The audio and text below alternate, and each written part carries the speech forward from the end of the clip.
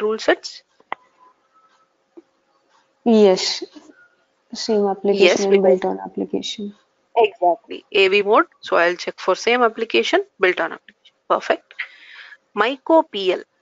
So from where can it access rules now? Can MyCo From PL my, access rules from? Mhm. Go on, go on. it will be able to access rules from my co. Okay, only MyCo, but not any other rule sets. Because MyCo is the only prerequisite for MyCo PL. So it can refer rules only from that rule set. Not from loan pricing, not loan pricing FW, not loan underwriting, not loan underwriting FW, except for MyCo because it's on the RV mode. Perfect. And what about loan pricing FW? It can Where can access it?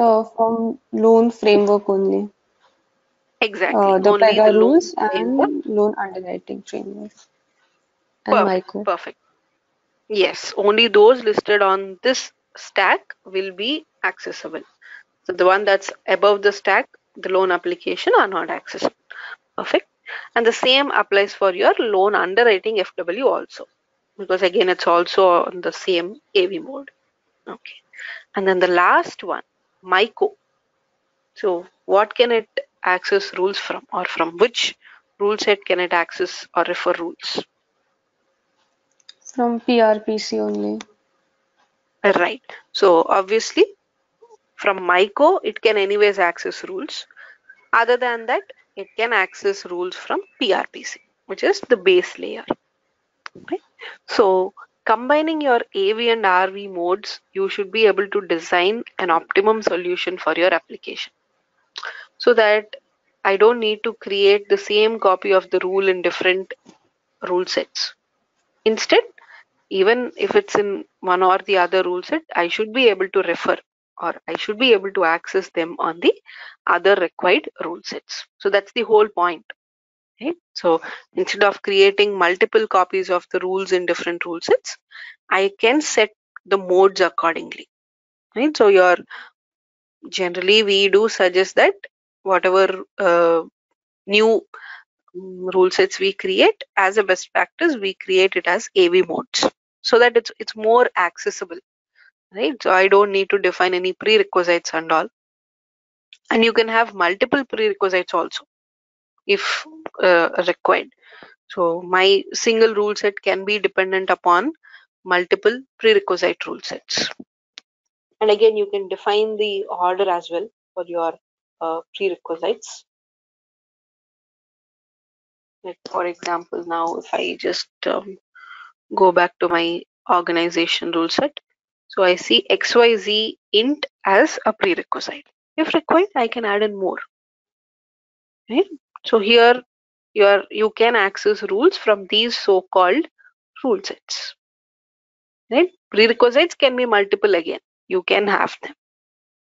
So this decision of what you are trying to refer or your code or your business logic is spread across how many rule sets. So we consider all of these things and accordingly we will decide if it has to be on the AV or on the RV mode. Okay. I mean, are we clear with this concept? Are we Yes. good with this? Perfect.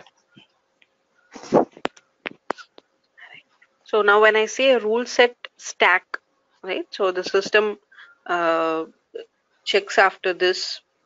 I mean, the priority is given to the top of the stack, and then this happens during the runtime. So when you execute your code, that's when the system starts checking the rules across your rule set stack. First priority is always to the top of the stack, and then if not found, it slowly digs deeper until the end of your application stack. Right? Okay, so the Yes. built-on application, if it is there, and on the application stack, if I do not for the first rule set, if I do not Mhm. find the rule, it will descend and it will at last check the built-on application, right? Exactly, After the exactly. application Right. stack is over. Correct, correct. So your stack, I mean, the one that we see here is only 4 rule Mhm. sets. But ideally, what is your stack is going to be, you can check on the profile here.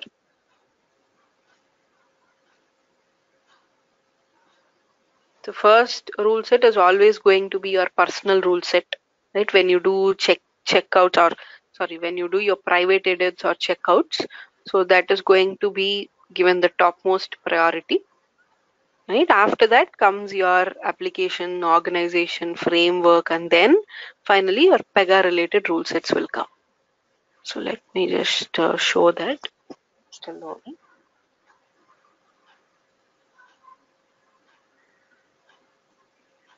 So here I only see 4 rule sets. Doesn't mean your application is just built on these 4. No.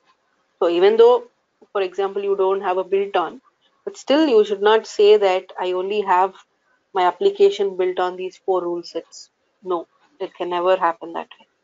Okay, so yes, you see these are your rule sets.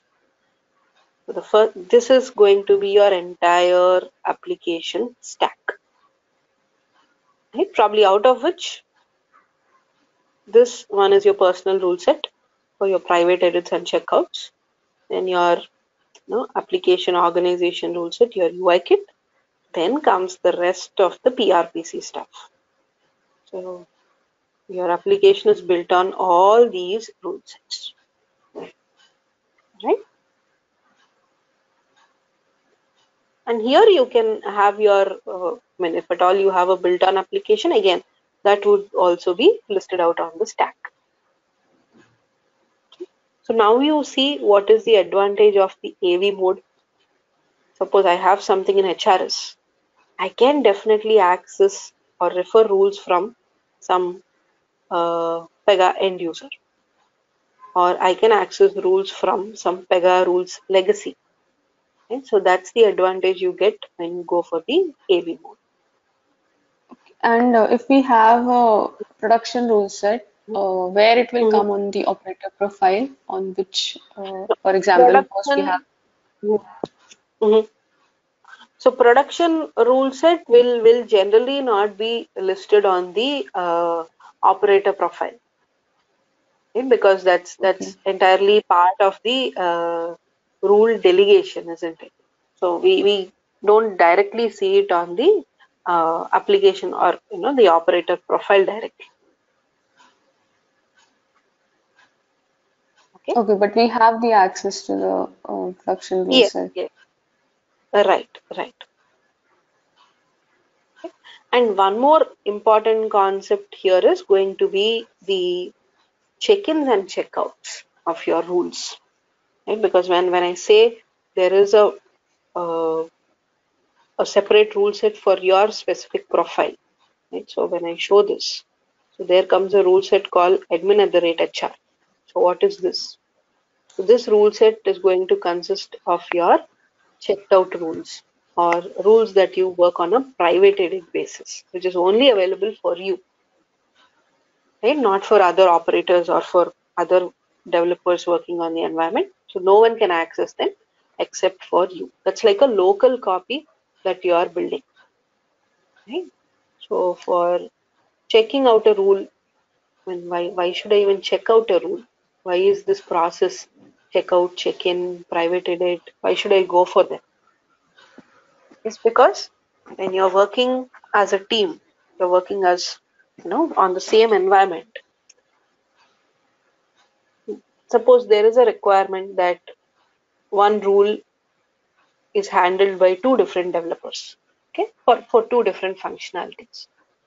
Now one person starts working on it, and suddenly the other person also starts working on it. He saves. Obviously, he's overriding the earlier person's changes, isn't it? Yes. So imagine the whole team working on the same rule, and whose version or whose copy is updated is probably the last one who saved the rule will be the updated rule. Correct? Which means all the other changes are overridden. Now, in order to kind of remove these kind of discrepancies, we have this concept called rule check-ins and checkouts. So when you check out a rule, it's like you are bringing in something from the code repository, and you are making some changes onto it. Okay. So while you are checking out a rule, no other developers can work on the rule. So they cannot directly work on it because you have already checked out the rule. It is in your handover. Until unless you check in it back, others cannot work on the same rule. Okay, it's like you're trying to get the authority of the rule by checking out, and once you play around with it, you make changes and make sure it is perfect as expected, then you check in it back, right? So that then rest of the team can start working on it, so they can check out the rule and then they can start working. Okay, so this checkout is possible when, so for checking out a rule, you need to have two eligibilities. One is on the rule set level, one is on the operator level. So the rule set should allow for rule checkouts. How do I do that? Is on the rule set security, under the rule management, you have this option called checkout. Okay, so which means this rule set is enabled for rule checkouts. First thing. Then the operator level. As a developer or as an operator, are you allowed to make changes on the rules? So that can be part of your operator profile. Okay, so you should be enabled for rule checkouts to check out some rules on your application. So that's like a prerequisite. Two things: one on the rule set level, one on the operator level. Okay, so let's see. Now I have checked out. I have enabled the rule set for checkout.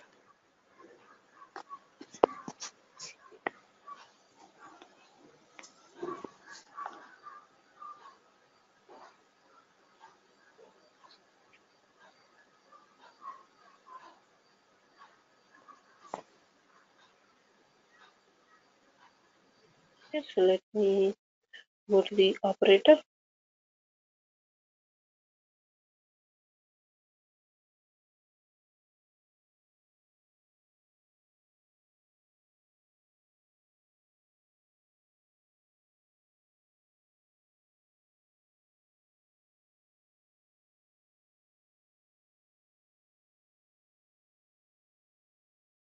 Yes, so on the operator profile also, the security, so allow a rule checkout.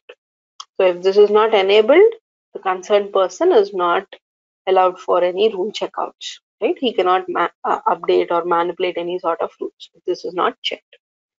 Okay, so now let's see. Let me just randomly open any rule.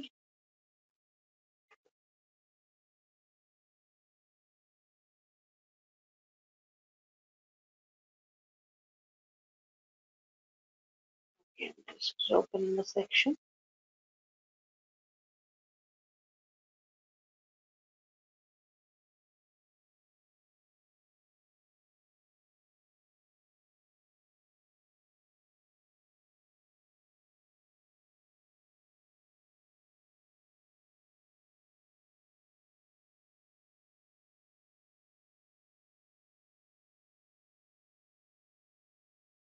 Right now you see, earlier we used to just have save as, delete and actions, but now we also got an option called checkout. So always a good practice to check out the rule first, make your changes, and then check in it back. Right? So when I check out, it gives me an authority for handling these rules. Okay. Now in the same time, if other operator wants to work, so does he need to wait until I check in it back? So probably I will work on it for the entire day. Now, can I or should the other operator keep on waiting until I check in it?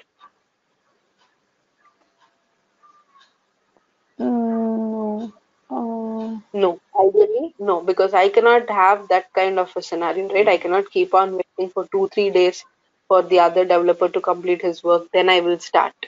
No, that's not a good approach for parallel development. So what we do is, so if a rule is in a checked out state by a particular developer, others can see it in the form of a private edit. So they can see a private edit of this particular rule. So which means it is like a local copy for them. They can make changes, they can validate it, they can test it, but they cannot deploy it or they cannot check in those changes. Right? It's like just a test copy of the rule set using your private edit. And these checked out rules or private edit will go on the operator profile. So that's what is your operator rule set that we see, which is always given the highest priority. So that's why when you make some changes as a private edit, so the new changes that you have brought will be implemented first. So because they would be given the priority. Right? So your private edit and check-ins and checkouts are three considered together. Right? So now, for example, I made in some change here. Uh, Once the change is made, I'll just put a label.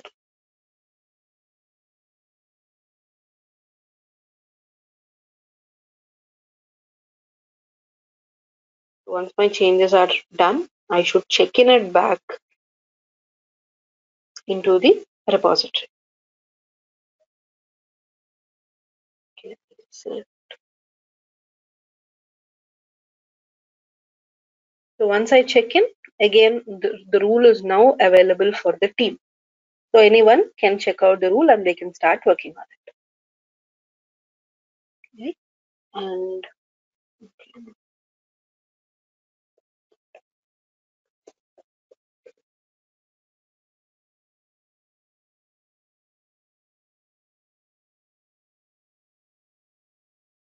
now once I check in it back, the system asks, like for what purpose are you checking in? Right? So we need to give in some comments, as in like this change is related to a particular story, so and so, or part of a particular functionality or a feature, so and so. A bit of comments have to be added.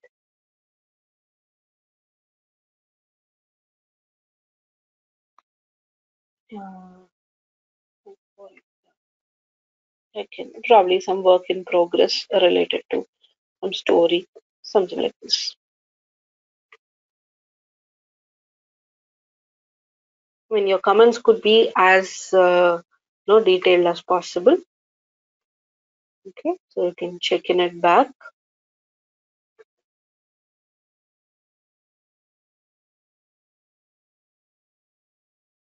And make sure before you check in, all the warnings or errors have to be cleared, and only then you can check in your rule set. Okay, and you can also see once you click on this tick mark, you can see all the checked out rules of your application. So when you have some bulk actions to take, probably you have modified some 25 rules for a particular requirement. So you checked out all of them. Now, the thing is you have to check in each one of them individually. So you should do this all over like 25 times. So instead of that, there are some bulk actions that I can choose. So this is more suitable for your bulk check-ins, bulk checkouts, and discards.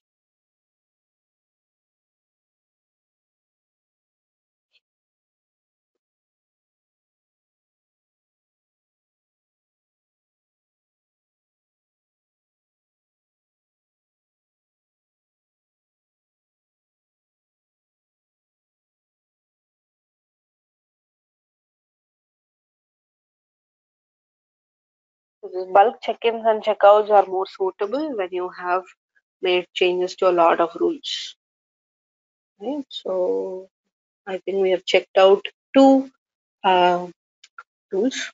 One is enabled for a private edit I think this we made for a change on the portals, right? Some case manager links is what we changed as part of a private edit. And this section, yes, it is just a checked out rule. You can give in your comments and you can directly check in those rules. Right? You can just click start and then your uh, check-in process would start. Okay? So this wizard is suitable when you have a lot of rules to be acted upon. Okay? But if it's just one or two, we can go for the individual check-in and check out. And if we, while checking in, if we have any error while doing the bulk check-in, Hmm. if Hmm. we face that there's one error in that particular section or particular rule, then what will Hmm. happen? Yes, then you can see them here if in case something is not right. For example, Mm-hmm. so now I have an error with this, right? I mean, I'm not able to Yeah. check in this. For example, let me give you some comments.